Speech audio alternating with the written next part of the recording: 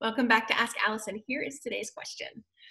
I currently have a full private pay practice. I've not increased my rate since I began my practice 5 years ago. I've taken steps of getting off insurance panels, EAPs, and wanted to make sure I was able to maintain a full practice before I increased my rates.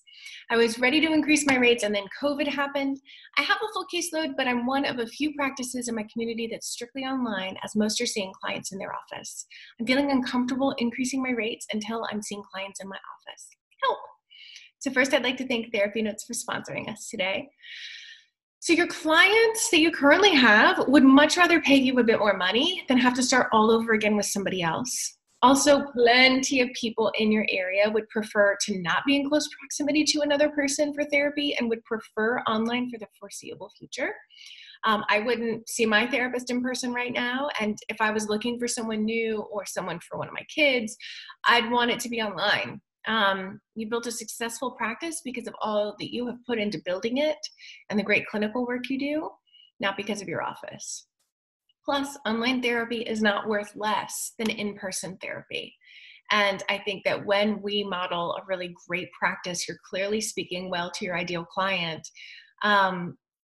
They're willing to see that online is just as good as in person because they're willing to work with you and they want to work with you.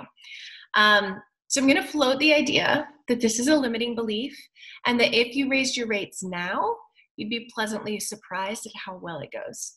I lost count of how many people I've worked with who have increased their rates. At this point, it's honestly probably over 1,000 people.